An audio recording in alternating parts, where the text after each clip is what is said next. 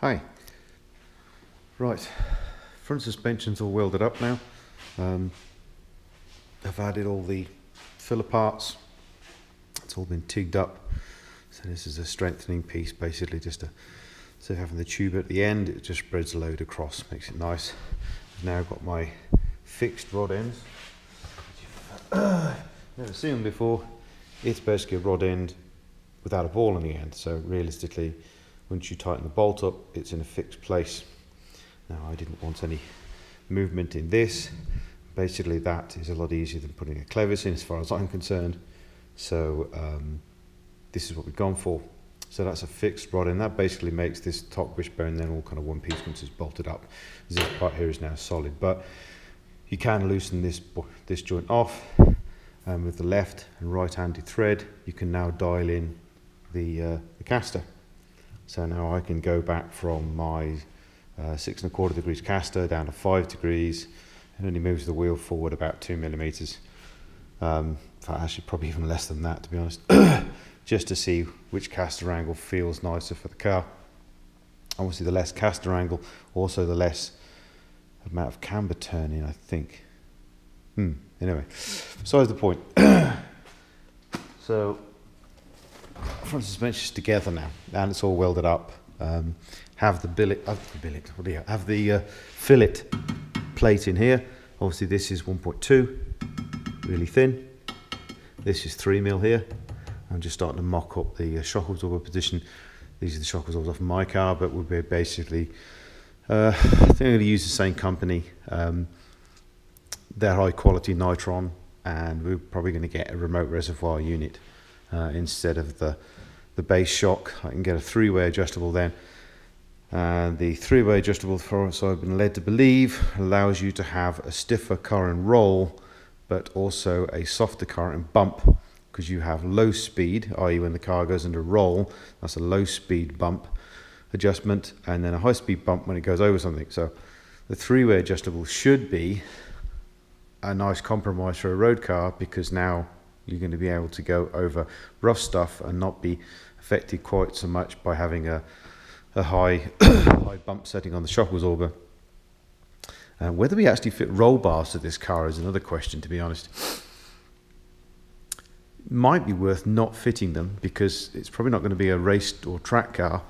Can be fitted later on. There's room in front of the steering rack basically to put a link bar to go to the back. I'll have to discuss that one with the customer, to be honest. Anyway, so front suspension in. This is set up full droop at the moment because I'm just checking shot lengths. These are just plates just tacked on, and I'm just mucking around with plates at the top here. One thing I'd forgotten about, I started to put the shock at a lot more vertical angle and getting the shock closer to here. Obviously the more vertical that shock absorber is, then the longer the travel the shock will for the same travel of suspension movement. But unfortunately I realized, yes, okay, this is hitting the body because the body kind of slopes down. You can see that kind of curvature there is what it's doing. So I just basically threw the front clip on to the car, and yes, it did. So I brought this as far out as I dare. Don't want to put too much of a bending moment, but I say this is all 3mm plate. It's all the way down there and there. The bottom is 1.2, but the top and there is 3mm. Obviously, so are the brackets for the shock. Yes, that's about progress without the front ones. The right-hand side is also done. Had to get full droop, which is what this one is in now. We did have to fillet, or shall we say, cut the chassis and bend that plate a little bit down just to give me a little bit more clearance to the wishbone. But no farm, no howl on that. Doesn't really make a huge amount of difference. You can probably see a little bit clearer on this one. So just drop that down a little bit, welded that back up. But now we can get full droop to full bump without any trouble at all. Front suspension pretty much close as far as the uprights, the wishbones. I've got all the bearings. Obviously we've got the wheels. Got to get the brakes yet, but that's no urgency at the moment. But yes, it's nice to have it all together. Clutch, flywheel and stuff are on the way, so they've charged my credit card the other day, so hopefully they should be here next week. So my next 4, hopefully we should be getting back onto machining the bell housing and getting the back end all bolted together. Pretty much the front at the moment's just the shock positioning and final shock length just to determine.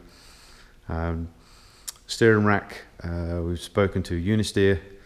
I could go back to rack manufacturer back in the UK and get a Titan one-off made, but it would be nice to do stuff in North America. I'm trying to wean myself off buying stuff in the UK if I can.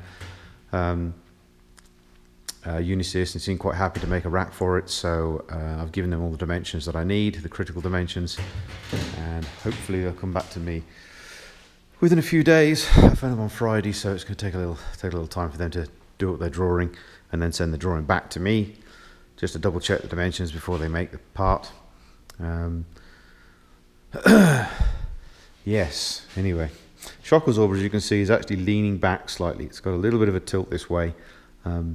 Reasoning being, obviously the lower wishbone with the caster you have is actually forward of the center line.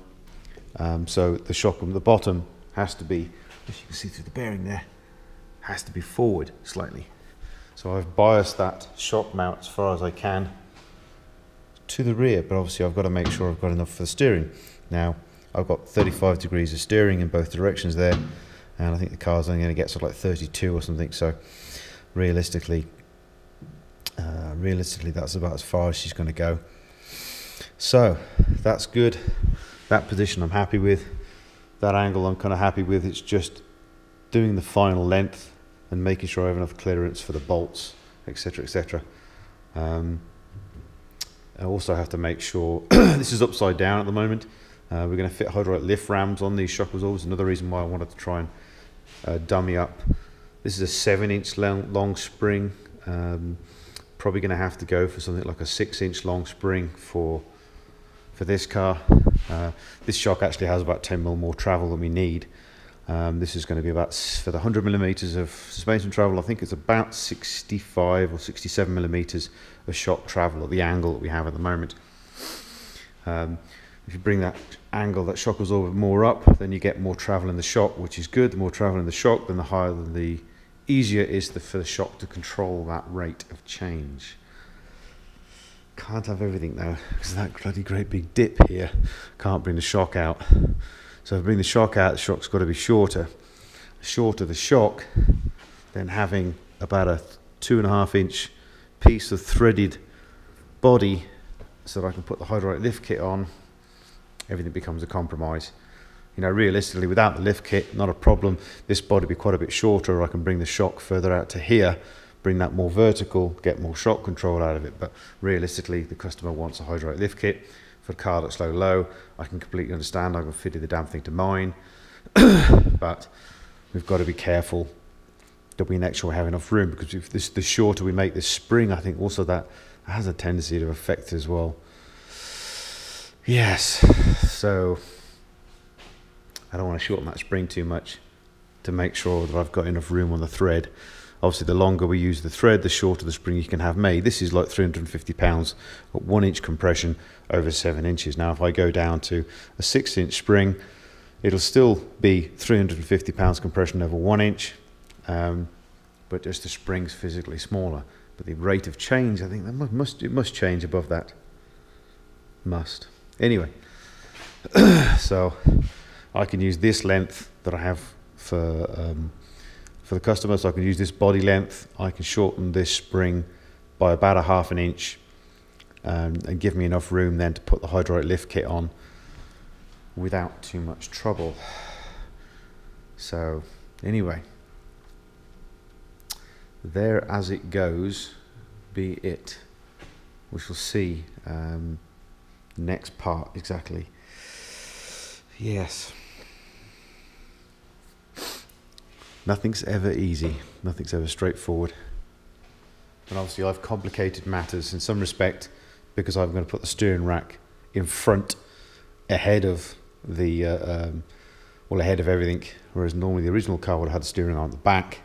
We had the steering rack here, but as I said before, I don't like to put my feet underneath the steering rack to get to that. Well, it kind of makes the front now very busy.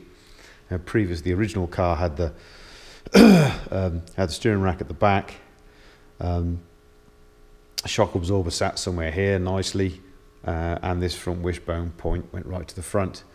But now I've got a wishbone point I've got to make. I've got to have room for the shock absorber. It's got to be reasonably inclined or reasonably vertical as I can get it. But also I have the steering rack here and make sure the steering rack doesn't hit this when it's on full lock in both directions. So yes, it becomes interesting.